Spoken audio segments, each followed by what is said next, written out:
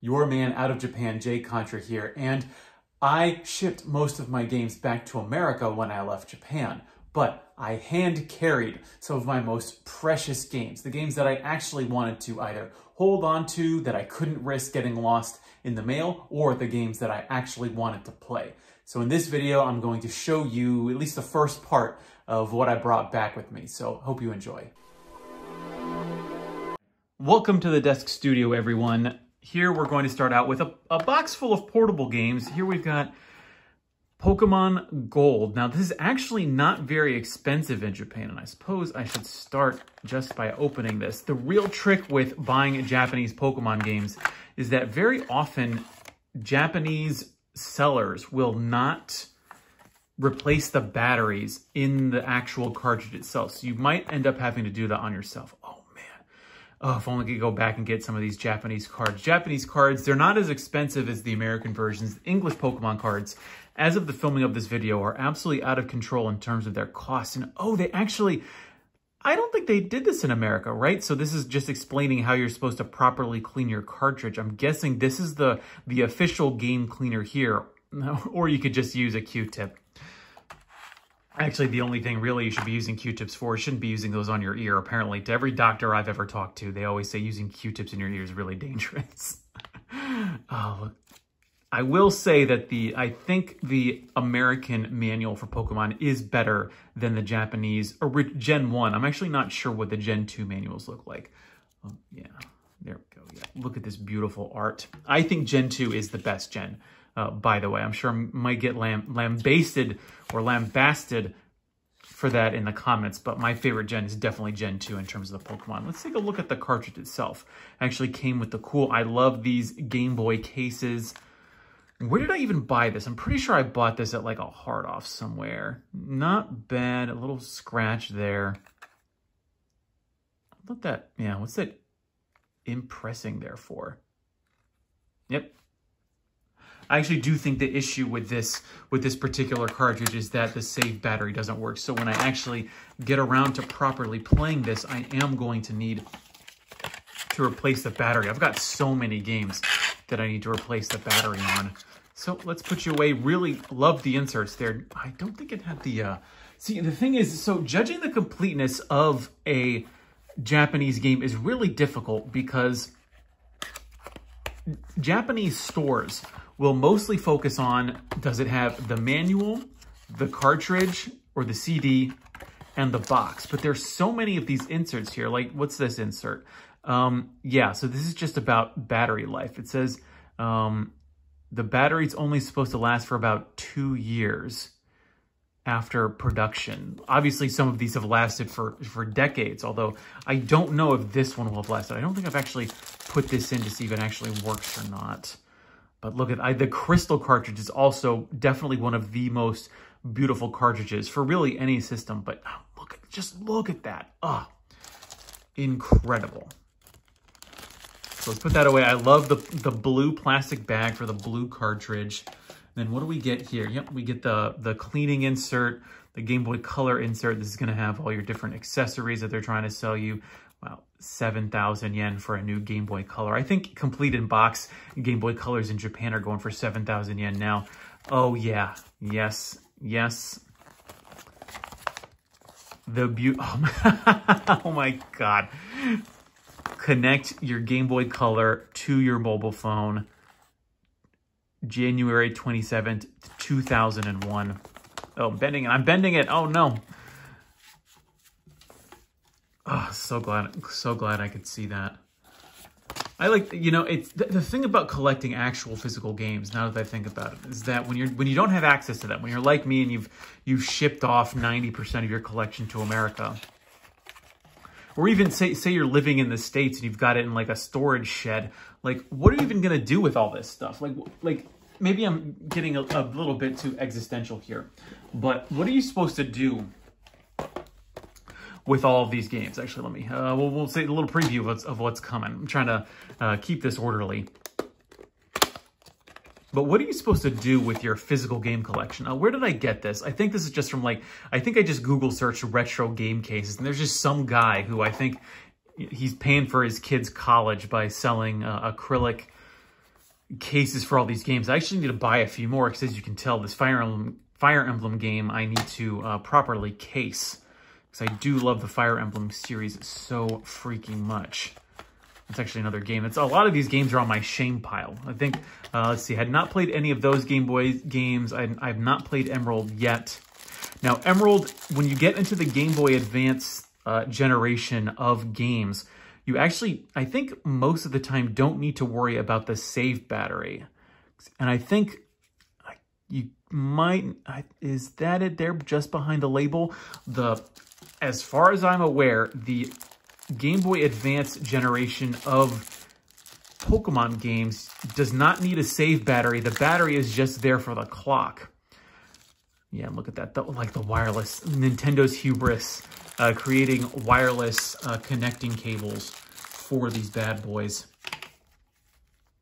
Included with, yeah, it wasn't with Ruby and Sapphire, but was definitely with Emerald and Fire Red and Leaf Green. Gen 3 is also one of the bigger mysteries to me. Yeah, that's how you use the wireless adapter. What is this? Pokemon Daisuki Kurabu, Pokemon Club, Pokemon Information.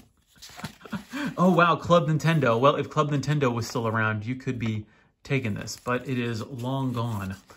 What is this? What is this? Yep, wireless adapter, info. What have we got here? Black and white, before playing guide. What is this here? Oh, there's a little map. That's cool. Yeah, the Gen 1 map. That's what I really want to see. This is how you can connect Ruby and Sapphire. Oh, no, this is how you can actually trade with Ruby and Sapphire. I love all this little information. Look at all of this paper. You'd never see that today. Maybe I'm just showing off how freaking old I am. But you don't see that today. And it's honestly, like, yeah, it's like you don't need this stuff today, because most of the time people are just going to be Googling it. They're not going to have the attention span. Do you think it's attention span, or is it a cost-cutting measure? Or it's probably both. It's probably these game companies were figuring out that, I mean, mid-2000s, though, our brains had not been baked by YouTube and Instagram quite at that point yet. I want to be careful. I don't want to bend these, and it's really kind of tough. You got to be really careful with these old cardboard cases. It hasn't, no, it's not bowing. Don't worry about that. Yeah, no, we'll worry about that later. Put Emerald there. Yeah, why not? Let's go to Fire Emblem. What is this? What is this? The sealed blade? What did they call this? The binding blade, I think is what they called it in English. See anything else in there? Nope. Just that art. I love that sort of, that early 2000s. When did this come out? Oh yeah, there's the Gayo box. Yeah, let's see. It came out in 2002, March 29th. So it's now past 18 years old. That can now buy cigarettes. Or didn't they change the cigarette age? I don't know. I don't smoke, so I'm not aware. But this could be drafted. If it was male, if it registered as male, it would need to register for the draft in America. That's how old this game is. Look at that art. I hope we can zoom in there. Yeah, look at that. Oh, Roy. I think people... did Fire Emblem only come out in America because of Smash Brothers? Is that the case? I don't know if that's actually the case or not. Yep, there's more. There's more of Roy. Is it Lilina? Yeah, great. Let's see, anything else in there? Nope. I actually when I bought Final Fantasy IV for the Game Boy Advance, and I wasn't aware of it at the time, but although I could hear some clicking around in the box that I had bought, I ended up unboxing it in the car from the hard off after I bought it, and I found out that there was actually a Final Fantasy 1 and 2 for Game Boy Advance in the Final Fantasy IV that I had just purchased. Here's a couple more shame games. Let's see. That's like the Fire Sword or whatever. I think this ended up being what? Just Fire Emblem. This was correct me if I'm wrong, and please someone do, but this was the first Fire Emblem game that was released in North America. And I think it's a whole new one. It's not like there was the 2 Fire Emblems that came out for the 3DS. Or at least I think it was 2, that they were just remakes of the original Fire Emblem games, or like remakes of the Super Nintendo games. Here's a little plastic baggie. Love to have it. Again, plastic baggie is not necessary to be considered a complete game. Check the condition there. Another 34. Didn't Gold have 34 like emblazoned on it. Let's see, and then let's take a look at the manual. See, so this would be considered a complete game. There's, I think, a lot of confusion. I get a lot of comments about people asking for completeness, especially in terms of cartridge games and CD games, but obviously, you know, just replace the cartridge with the CD. You have the box, you have the manual, and you have the game itself. And they will also tell you if it does not have this, but generally this is not a part of the grading scheme. Although it might be included for grading the box. I'm actually not sure about that. I'm not 100% on that. Fire Emblem. When did I get into Fire Emblem? I originally got into Fire Emblem because I really wanted to, everyone was talking about Fire Emblem Fates. I think that was my first Fire Emblem game. So I bought Fates, I absolutely loved it, and then I started just working my way backwards and buying all these Fire Emblem games. And then, same story for Castlevania, sort of. I ended up buying the Famicom Mini. I actually have, this is actually the only English Castlevania game that I have is, what is this? It's not Aria of Sorrow. It is Harmony of Dissonance in the English. Let's see, what is this? It's like the Concerto of the White Knight is what they called this Castlevania game. This is actually, I guess it's not as cheap as, or Circle of the Moon's a bit cheaper, but Aria of Sorrow, I think, really takes the cake for expensive Game Boy Advance games. So I had this when I was a kid. Back in, I want to say, middle school, I picked it up because everyone was talking about how awesome it was in the magazines. So, and of course, I was going to believe the magazines. Anything else in here? Oh, no. Oh, we got a little treat. What's in here? Oh, see, and then this is something that is not included in terms of completeness, but is very frequently asked for by people who are trying to collect complete Japanese games. This is the Hagaki, the postcard, which is something you would send in. It has a little survey. It's usually asking you like what you thought of the game, how you found out about the game. And if you sent it in, sometimes you might be entered a drawing for a free game. You might get some points for some kind of club. This is, I don't want to say this is supposed to be included with all Japanese games. I'm sure there are some games out there that did not originally ship with a postcard, but it is common to find this. But it is not included. Game stores in Japan will not tell you if this is included or not, especially if you're buying online. If you're in the store itself, you could take this or whatever box it's being held in up to the counter, and you can ask for it to be opened so you can look at the contents. But at least on the labels, on the stickers that they have on these games, that sometimes they'll tell you if something is damaged inside the box or not. They will not tell you if this is included or not. So if this is necessary for you to feel that it's a complete game, then you're going to have to ask to see it. But online, as far as I know, online retailers of Japanese games are like, pretty much will not answer you. And they're pretty explicit about that. And they also will not do returns for online purchases. So when I was a kid, I had this game. Well, I say when I was a kid, you know, when I was in my early teens, I had this. I played through it. I actually can't remember if I completed it or not. I definitely remember getting to the Upside Down Castle, which I'm pretty sure this has. Please, again, correct me if I'm wrong in the comments. It's been what, 20 years since I've played this game now. And so I ended up buying, I ended up not really liking Castlevania after that. I had this really weird thing where I didn't like supernatural games. So what ended up happening was I was just really off of Castlevania. But then when I bought the Famicom Mini, I just thought that I played the original Castlevania just to say that I played it, and I absolutely loved it. I was like, this is the action platformer that I need. I loved it, and then it just ended up costing me more than $1,000 probably in buying up all the Castlevania games.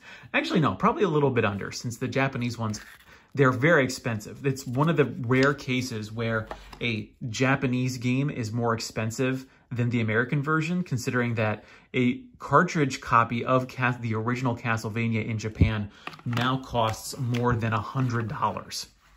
Or, well, if you can get a deal, you can find it for around $90. I think that's what I bought it at. But a complete in-box copy, I remember seeing it for like $200 and thinking that was cheap. Whereas in North America, a complete in-box Castlevania can easily go for about, what, 120 bucks? significantly cheaper. And a lot of that is because of the Famicom disk system. Here we go, Mother 3, highly sought after. This is one of the first games that I bought when I went to Japan, but my Japanese wasn't so good when I actually bought it. Look at how many different ways there are to play Game Boy Advance games. You've got the console. If you want to play it on the TV, you can play it in the Game Boy Advance player. You've got the original Game Boy Advance, the SP, the Micro, which only plays Game Boy Advance games. You've got the original DS and the DS Lite. And so it is a bit shocking to me that considering you have all of these ways to play the Game Boy Advance, it is the Game Boy Advance SP that gets really expensive, and it is the Game Boy Micro that has become absurdly expensive to the point where I would honestly just tell people it's like, it's not worth it. Yes, the backlight is good, but honestly, just the screen is so small. I'm not sure. Maybe I'm just getting so old that I cannot recommend that because it's so hard to read. Now, what is in here? Let's see, Mother 3 Benri Manual. What is in here? Oh, it's a little, it's got tables.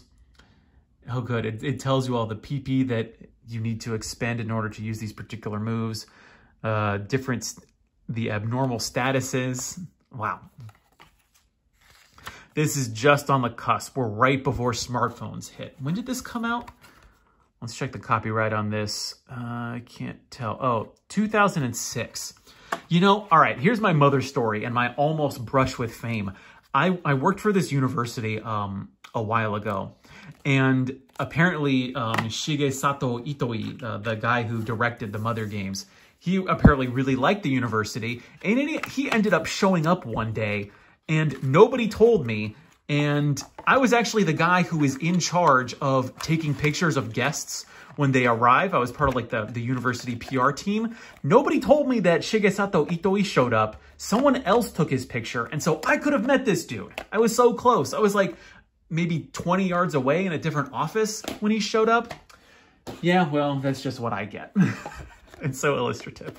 Like they'd come out and get me to take a picture of just some guy who donated a bunch of money to the university. But a celebrity actually shows up. Nobody tells me. I think I took a picture of some like football stars, or I mean soccer, for those Americans watching. Some soccer players who showed up. They tell me when Itoi shows up. Nope. Anything else in here? Let's see. Oh, whoa, this is weird. Wait, this isn't... I haven't broken this, have I? That's so weird. Or did the cover come off? I wonder if the cover actually came off of this. Yeah, no? This is so weird. This can't be right. Yeah, wait, just here, page 1. There's no back of this? Wow, I must have a defective copy. I didn't realize that. Man, all right, I gotta find another manual for this. This is, what is this? Hold on, what would the English for this be? Karaishi, something in the Stone of Light? I don't know, did this get released in the US? I think all the Game Boy Advance games did get released in the US, I think. I actually, here's the secret. If you're watching this, we're almost 20 minutes into the video. I have actually not played any of the Game Boy Advance Fire Emblems. I bought them for like 20 bucks back in the day, and I just have not. This is my shame. Not only is this a big reason why I brought all of these with me to the UK when I moved out of Japan, is because I wanted to actually play all these. Unfortunately, despite not having a proper job, I still have not even gotten around to these, which is why I think I want to take the next couple years off of buying Japanese games, simply because I have so many games that I haven't even bothered playing yet. This is crazy. This was at a really weird time for Contra. Let's take a look at the year. This came out in 2002, so it's 2002. The era of 2D really cool sprite-based Contra is long past. This is in the really weird era where Contra was getting 3D games released, and it was trying to come off as, I think, more hardcore than I think it was supposed to. This is when, like, Neo Contra was coming out, Shin Contra was coming out. And so you have this weird dichotomy where you have, when you look at the original Contras, I actually don't have the original Contras here with me, but when you look at the original Contras, they've got these beautiful bright colors, and they're honestly a little bit goofy, sort of in like that RoboCop, like Running Man style of 80s action. But then it took a real turn for the worst in the 2000s. I really say in the post 9/11 world, Contra it tried to be really gritty, and it just doesn't make any sense. Contra only makes sense when it's like goofy and ridiculous and colorful, which I think is a real problem with the modern Contras, like what was like the newest Contra, like Contra Hardcore. I think it tries to be too dark for its own good. And this Contra right here is really just a Game Boy Advance remake of the Super Nintendo version. Let's see, come on, close up properly. We gotta believe. There we go. Nope, almost the lip. See, this is strange. This plastic feels a bit too hard. This is the thing, you have to be also something you need to be careful. Like this, we're really getting into the minutia here about video game collecting. But Japanese cartridge games tended to come in these plastic baggies. Now, a lot of these plastic baggies have since been discarded by the original owners of the games. But what's happened is a lot of these stores in Japan have started putting the games in plastic bags that are not the original. So if that's something much like the Hagaki, if it's something you need to consider it a complete game, that is also something that you'll want to watch out for. Let's see. Let's continue the portable games here. Here we go. Fire Red. Look at how sparkly that is. Yeah. Look at that. It's like the holographic card of your dreams. It's the holographic Charizard that everyone wants. See, no little baggie here, but that's because it was discarded. And also no baggie for the, let's see, wow, so many inserts. Game Boy Advance games, especially the Pokemon games, real golden era for inserts. When you think about it, this is like, let's see, what year did this come out? This would have come out 2004. So just 2004, we're about to hit the era of the PS3 and the Xbox 360. This is like peak game insert with all of these instruction guides telling you about the different things. And then we have the marketing. This is the poster for the third generation movie. Let's see, the Bansu generation. Yeah, there we go. With whatever whatever movie this is supposed to be featuring Rayquaza there. And look at this fat manual. Not a lot of, yeah, I wish there was a bit more art in here, especially that original like Ken Sugimori art. Yeah, then we got Gary Oak. We've got Professor Oak. What is he, Orchid? Yeah, Okido Hakase. And then look at, just this beautiful red cartridge. Does it sparkle? No sparkling on that. I think does the plastic sparkle? No, not at all. I wish the plastic sparkled on this. And then here we go again, the Game Boy Advance link cable. Does the wireless link cable only work for Pokemon, or does it work for all of the Game Boy Advance games that are capable of linking? I've never actually looked that up. It's not something I've ever necessarily needed. Okay, put that to the side. What else do we have?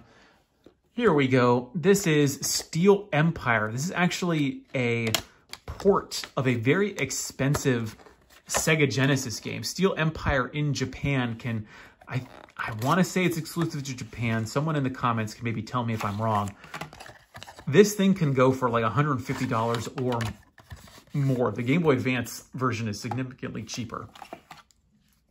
I ended up buying, I remember exactly where I bought this. Little 09 impress in there. I bought this at, what was it called? It's like Omocha Soko. I want to say, that can't be. I can't remember the name of it, but it's this game reseller in Kyoto. Kyoto is really a strange place when you consider its place in the annals of video game history, simply because Kyoto is not really known as a place where you would go to buy retro video games, despite the fact that it is the hometown not only of Nintendo, but a few other Japanese video game developers. Yet, or is it like, no, it's not Otakara Soko. Ojama-kan, that's what it's called. If you're in the Kyoto area, I highly recommend checking out Ojama-kan. There's a couple in Kyoto near train stations. There's also a few in the Osaka area. They've got really amazing prices on retro video games. That's actually where I ended up buying Pocky and Rocky for like half the cost of where you would find it elsewhere. Seiken Densetsu. This is the original. I remember buying this when I was a kid. I had Final Fantasy Adventure. And that really got me into the action RPG scene to the point where I would end up falling in love with the Kingdom Hearts mainline series. I actually haven't played any of the Kingdom Hearts series aside from the console games, and I honestly don't see why you would. Oh no, see, yeah, I wonder what's going to end up 10, 20 years from now with all these retro games, because if you look, the glue on all of these games is eventually going to start coming off. Like, that's just inevitable with all these games. So I wonder, like, what retro game collecting is going to look like when all these games start just literally falling apart. Look at that. That really takes me back. It's really strange to me now, entering my 30s, and how I'm not exactly anti-portable games, but I've really been focusing on console games for the last decade. But I grew up playing portable games because what would happen was I lived in the southwest of the United States for like 5 years, like 4 or 5 years. And what ended up happening was we would end up driving from the southwest of the United States out to the East Coast. That's where my grandparents lived. So I would literally be in a van for just days on a time, just waiting around until we got to the hotel, in middle America. And so I was playing Game Boy games. That's really where I was playing the Final Fantasy Adventure, Final Fantasy Legends, the Pokemon games. Those are the games that I really grew up with. Maybe I was just too oversaturated with portable games by the time I ended up hitting my later teens and early 20s, to the point where, no, I just didn't want to play another portable game because I wanted to play all those console games that I had missed out on, where maybe I would have more console games when I was a kid if I had actually stayed in one place. But that just wasn't the case. Oh, wow. Getter Love. This is now the most expensive Japanese N64 game. And it makes sense that it would be advertised because that is a Hudson joint. Hudson, now I believe owned by... Who owns Hudson now? Wow, I wonder if anybody's ever translated this. That's really cool. Like Game Boy Wars, talk about portable games. Advance Wars. Probably my favorite series for the Game Boy Advance. Really cool simulation games. In Japanese they're called simulation games. In English we'd call them what? Real-time strategy? Or no, I guess the Famicom Wars, they would be turn-based strategy, but I was always into real-time strategy as well. So I think I've probably talked off your ear about all these games. I've got a couple of other boxes that I need to go through, but I think I want to take a break before hitting those. Just some amazing portable games. I think I'll bring down the stack. I didn't mention that Steel Empire is a shooter. I did mention it was for the Genesis, though. We've got, let's see, a bunch of, since if you're watching this, we're almost 30 minutes in. You're probably as hardcore into this as I am. But let's see, have not played. I did beat Pokemon Red. Haven't played. Oh my God, this is embarrassing. Haven't played. Played it for a little bit, but I played it when I just got to Japan and my Japanese wasn't good, so I wasn't as able to get into Mother 3 as I perhaps should have. Haven't played yet, but it's on the docket. Haven't played. Do you see a theme running through this? Haven't played. Oh God, this is just getting embarrassing now. Haven't played. So there you go. That's my, it's not all of the portable games. Actually, no. I'll need to check the other box. But just a really fun collect. It was really fun to collect all of these in Japan. And it's going to take me months to get through these, but I'm really looking forward to actually having the time to do it. I'm going to continue on after taking a little break with these videos. I have been your man out of Japan, Jay Contra. Please tell me if you have a huge shame pile of yourself, a shame pile of your own in the comments below. Thanks for watching, and mahalo.